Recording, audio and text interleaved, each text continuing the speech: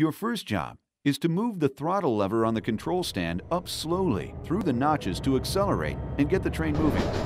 You can check the speed on the gauges located above the control stand. This is only a simulation, so keep in mind that if this were a real train, it would take a lot longer to speed up or slow down. In fact, depending on the speed of the train and tonnage of freight being hauled, it can take up to 1.5 miles to come to a complete stop.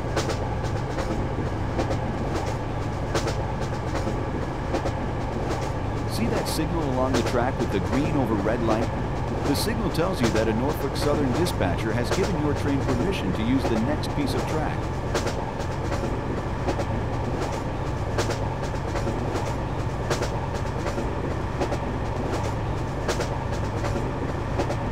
Notice all those shipping containers off to the right?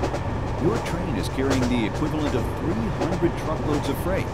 That means less congestion on our highways, less pollution, and less fuel consumption.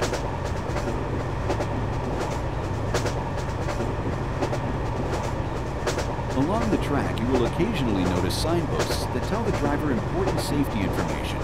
One of those is the horn or whistle sign, which has the letter W on it.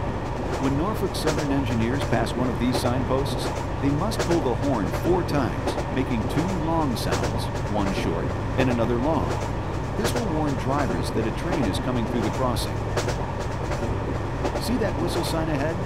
Pull the horn as you go past it.